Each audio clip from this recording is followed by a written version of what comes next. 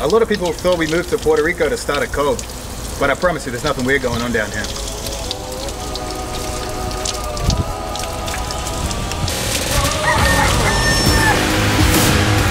What's your favorite part about living in Puerto Rico?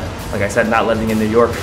We just are paying an insane amount of money to live in New York. You know, they have the glass sections where you go into an ATM. There was a homeless guy in there smoking a blunt. And I was like, oh, things are changing here. They were like, we want to get out of here. Yo, we're going to be moved to Puerto Rico. And I was like, get the out of here. Is this going to be good or not? And, you know, moving a country, that's a big, big break in routine. It's a Puerto Rican lifestyle, man. That's it. Daisy fresh. We're coming for you.